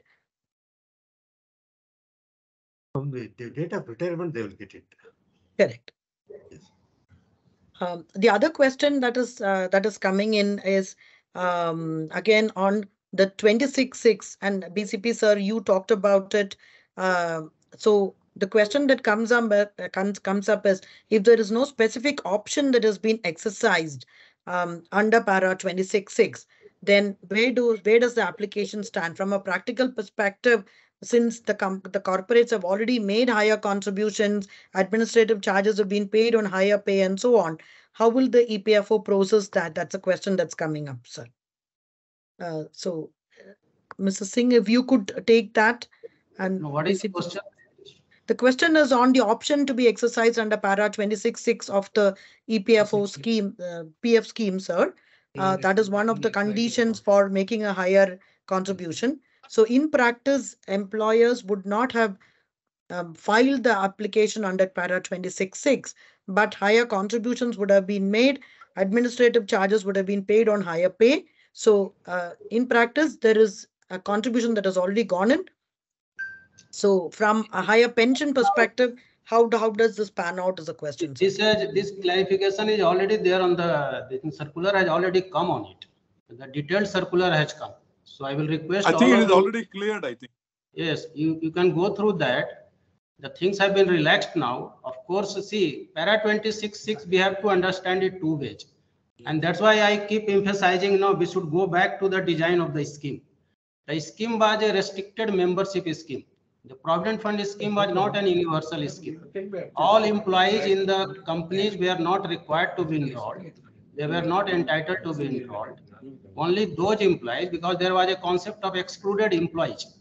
Means if your salary is above 15,000, you cannot even become a member.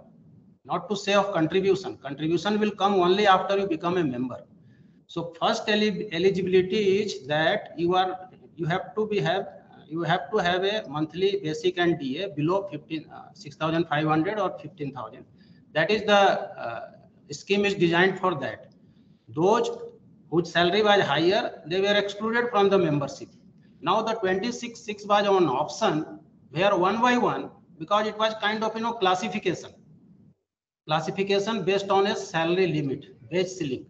So those below the base ceiling will become member, those above the base ceiling will not become a member. So out of the excluded class, one by one, individually, depending upon the request and the options and undertaking, because see, in those cases, those who are not entitled to become member, the employer is not responsible for any statutory compliance. So when you become a member, you have to give an undertaking. Para 26.6 is not just about permission. It also says employer has to give an undertaking that employer will make all the statutory compliance in respect of such excluded employees regarding whom they had no liability earlier. So employer is taking a liability and the liability to comply. Statutory compliance involves filing returns, nominations, a lot of things are there, not just contribution. So see, the paying contribution goes to the fund. The scheme is different from the fund. We have to understand this. So first you have to become a member of the fund, member of the scheme. In the fund, some erroneous payments can also come. Fund of course is there. You have contributed, and that higher wages, higher administration charges might have been paid, which we are also trying to verify, because one of the conditions is that while we are processing this, we have to verify that also. So all these will be there. So once you understand the difference between the Provident Fund scheme and the Provident Fund, I think this confusion may not be there. But right now on para 26, there is a good clarification which is there on the publicly available. So I think that will take care of most of the hindrances while applying for fresh options under the present scenario. Right, sir. Thank you so much for that clarification. There are some questions maybe I can respond just in the interest of time, and if anybody would want to add on, please do that, sir. So whether the timeline of 26/6/2023 is applicable for employer also to complete and upload the salary details into the portal, the answer is no. This is for employees to make their uploading of and exercise their option. And after that, the email will go to the employer for completing their details. Will employees who opt for pension on higher wages get arrears? I think we've answered this question. There is another question which says that there is no facility to add scheme certificate in the EPFO portal. As a result, employees could not disclose their past service details of higher pension. So this is a question that has come from Mr. Krishnarajan, TTK Prestige. Any comments on this, sir? I'm not clear whether it's this time limit is, the option has to reach to the PF office before 26 June. And option will not reach PF office unless employer approves it or rejects it, whatever, unless employer signs it digitally and send it to us.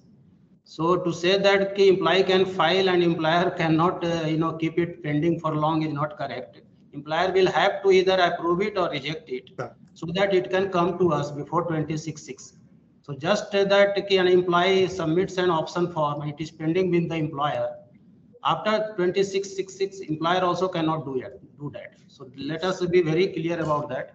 So it's not just that. This is a very, very important point you have brought, Singh, Mr. Singh. Yes, actually, this which means currently people think that once they make a filing and get an acknowledgement number, I think they are with it, they are completed. But what you're trying to say is unless the employer approves that, it is not complete. See, because the definition is a joint option. It's not just an employee option. It has to be, given consent by the employer. The option will not become joint unless employer is there also involved into it. But this is very important clarification, sir. And I think what will happen? Sir, this means employees have to come in much earlier than 26/6 to give that window of approval by the employer. So 26, if an employee files on 26/6, some of the employers may be possible for them to do it on the same day, but most of them will not be able to do if the load is high. So the employers then will have to go back and tell their employees that they have to come in earlier.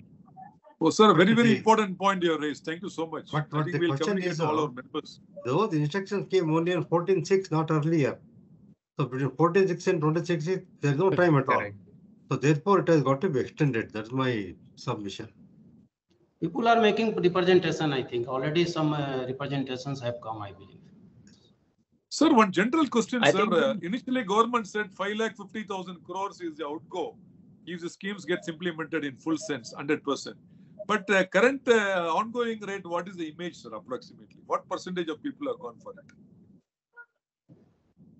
I think already 18 lakh people have applied. I think almost 17 or 18, 18. I think 18 lakh, those who have applied. See, everybody will not apply. So we cannot make a general, we cannot presume that 100% people will go for this.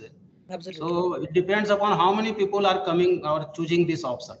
So far, 5,50,000 crores was based on 100%. So that is discussed in the judgment itself. See, that is discussed in the judgment itself. The judgment itself is saying you are assuming that everybody will come to you for this. So that is what it is discussed in the judgment. This is based on the assumptions. Of course, all estimate is based on assumptions only. So what will be the actual workload? Then we will come to know what will be the impact. What is the total people involved? What is how many total so far? They have 17 lakh applied. 17 lakh already applied. Is 17 or 18 lakh. 17 out of how many eligible people, sir? Any statistics available? That still they have not worked out actually. But few cases after this last circular of 26/6, few cases have now been found eligible. All over country, I am not aware of the number. In my office, I am not having that much. I need to add. So we have So received. we want to get a ballpark number, some 10%, 20%, 30%. From the organizations also, we see it is not a big number. Still, many people have not opted for it. You know, even bigger organizations. Some I think that's offices. because of the changed interest rate scenario, sir. That's because of the changed interest rate scenario. That the interest being offered by the banks now have gone up from 4-5% to 8.8 and above for the senior citizens. Look at the return on what you're going to transfer and what you're going to get. How is it really a financially viable, depending on the financial literacy of the member who's opting for it. So not all may opt, sir. That's my take on that. Not all may opt, because there may be many people who would say that I would be a better investment manager than. And since 8.2 is the bank approved rate, very well, sir. NPS is sir, doing bank very well. approved is 8% plus. So bank approved is 8% plus. So obviously the returns on the investments outside could also be proportionately higher. So yes, it's something which is for life. So one needs to look at it. In fact, there was a recent news, sir. NPS also they are extending up to 75 years of age. Whatever you are supposed to commute 60% tax-free, I think they are allowing you to, remove it in monthly or yearly way up to the age of 75. So NPS is closely competing with, employees' pension scheme. So government has got very tight. There are two different things which cannot be compared exactly, but yeah, there are two different schemes, not to be compared. Thank you. Thank you so much. Thanks a lot.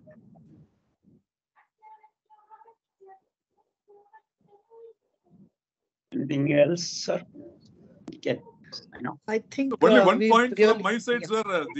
Actually the risk, sir, it is not a general scheme, which means a person case by case we have to weigh the pros and cons. What is good for one person, my food is another man's poison. I think that kind of each individual has to calculate. For example, people who are retired in 2015, just immediately after 2014, they have got the maximum yield because they'll be getting the arrears now. But people who are retiring from now on, I think the risk is definitely they have to calculate depending on their health conditions, depending on their number of periods of service, and what is the payback period. Now the calculator is very clearly available, so you can key in and get the payback period. So I think it's a very case by case. You cannot generalize like any other scheme. So person to person it is completely different. Right. And we are comparing the PF, which is a defined contribution scheme, to the pension, which is a defined benefit scheme. So clearly, there is no trade-off, or there is no percentage which we can arrive at, saying that if this is it, you cannot have a formula, which again is a big caution. I think we need to call out. Maybe, sir, one question I had in my mind is, we are calling this option as a irreversible option. Once this option is made, we stay with it. But the option may be exercised on the understanding that I'm getting pension based on the average of 60 months. No pensionable salary would be considered as average of 60 months.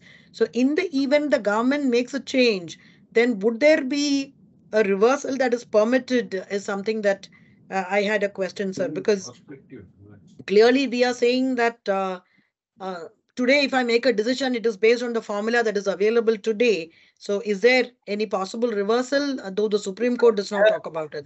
Where have you got this, that it is irreversible? The option once exercised, I will have to contribute, and then there is no, I cannot go back and reverse the contribution again, no, sir? No, see, that contribution is different. If you contribute, of course, that is different. But so far as this, in this context, the present context of Supreme Court judgment and this joint options, we have not come out with any clarification that it is irreversible or something.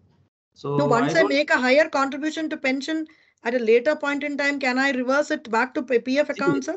That's what I'm telling. That is a call which we have to clarify at what stage it will be taken as irreversible. Suppose I have started already the pension. See, my understanding is that, or whatever is the traditional view, that option 1 exercise is final. But at what point, how do you define option exercised? At what point you will say that it is option exercised? In this case, you have right now you have submitted some options. We are sending some clarificatory or whatever documents, additional documents we need, and still the money has not come. So we need to define what is this means. Option exercise is final, okay, but what is meant by option exercised? So, that I understand, sir. So I understand. So that at this point it is irreversible. It may not be, the correct position in my opinion. No, I understand, sir. I understand your point that you're saying that today it is not irreversible till I actually make the payment. But my point is, say within a month, the employer gives a clarification, the EPFO confirms with a number as to what has to move from PF to pension. And thereafter, if there is a change in the pension formula, then there is a financial impact on employees. That is the point I'm trying to bring out. Madam, 26.6 is not irreversible. You give 26.6 today. After a period of some time, you can say that I don't want to contribute on higher wages. You can come back to the statutory wages. So if you go by 26.6, saying that it is irreversible, I don't know. What Mr. Singh said, once your pension has started, then you cannot go back and saying that you will reverse at that point of time. No. Before you start getting a pension, at some point of time you want, possibilities are there. But once you start, you're eligible, your cutoff date after 58, assuming you retired at 58, and then you want to change your option, sorry, it won't be. Understand. Because you become eligible for a benefit based on the option exercise. After the benefit is crystallized, you cannot say, no, I don't want this benefit because I'm going to get a better benefit if I go back now. On hindsight, you cannot change. Prospectively, before you are eligible, at some point of time, 26.6 is not final, ma'am. You can change 26.6 at any point of time. It's like a voluntary contribution which you stop after some time. You say, I want to contribute only at statutory wages. That's available. At any point of time, both employer and employee can restrict. Even employer who has given a 26 option today, saying that I'm willing to contribute on full wages, at some point he comes back and says that I'm willing to contribute only a statutory limit. It is possible that option continues to remain. The right of employer to restrict at any point of time remains. He can come back and say, I won't contribute. So, yes, sir. The only worry is the higher amount would have gone to the pension corpus. So that would not be reversible, as you said. The past contribution. I hope the department will come out with a clarification saying that for the period for which you contributed higher, you will be treated, you will get a higher pension pro rata, and for the period you contribute on statutory, already a pro rata scheme is there. So you start calculating your pension pro rata. That's a possibility. I look at it. Yeah. Got it. It may not be right. I'm presuming that possibility. I understand. It is not based on what is there today, but it is a suggestion or a possibility that because the 26.6 is not final. 26.6 can be reversed at any point of time during his service. Understand. Correct. So now there is clarity. I think we are really, yes, sir. BCP, sir, you had something to add. I was just being conscious of time. Now there is clarity regarding reversing the option. In fact, once it goes to pension fund, so whether we can reverse it or not, the department has to come with the clarification. My suggestion is, sir, from the industry side, and the same clarification can be sought from the organization, from industry bodies. Then possibility of getting a reply would be higher. When an individual makes, we don't think we'll be able to get such replies. I think the industry bodies can make such a representation to the organization. Maybe we get some clarity on that.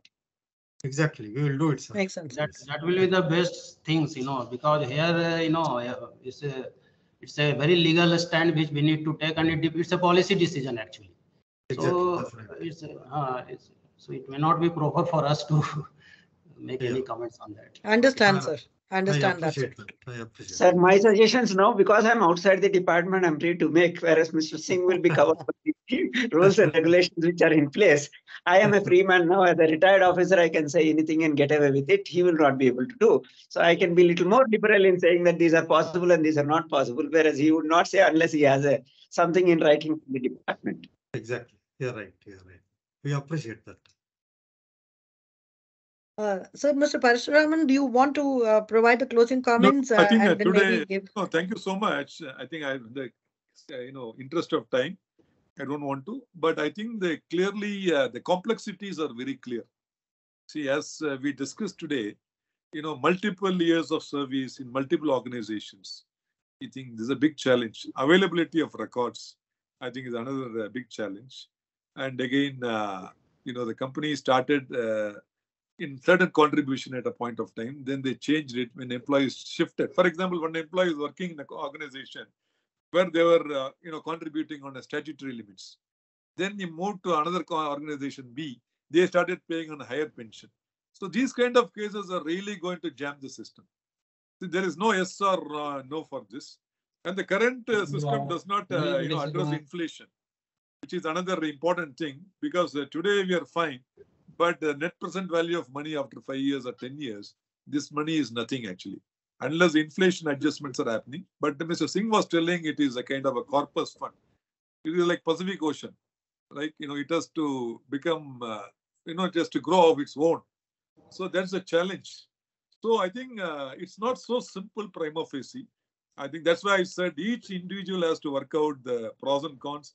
And there is no magic mantra for this. And there is no right answer. In fact, it is like MBA. Anything is good, anything is right, anything is wrong. There is nothing called right or wrong in management. So only the time will tell. So therefore, I think it's very, very difficult to give a very general answer for this. But today we got a very, very important takeaway from both Mr. Singh and Mr. Kama. I think the organizations need to file the 26/6 on before 26th. I think this communication is very, very, weak at this point of time. I think I would strongly suggest Chairman of Karnataka Employees Association, Mr. BC Prabhakar, I think to issue a circular from your office, sir, to all the organizations. I think that this is mandatory, and even if employees are filed and taken the acknowledgement, it doesn't stand the test of time. I think this is a very, very important communication. And secondly, the implementation, what we heard from Mr. Singh is very, very fast, 20 days.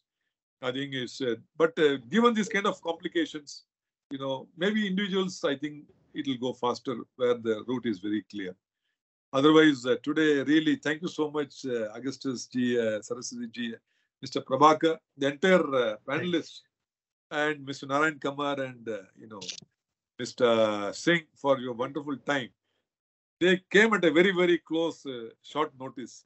In fact, I was talking to Mr. Singh, he immediately accepted our invitation. Same thing to Mr. Narayan Kamar.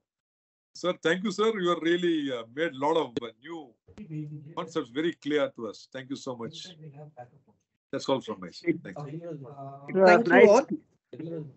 Nice getting back to all old Saraswathi, Augustus, whom I had interacted with in service, and Mr. DK.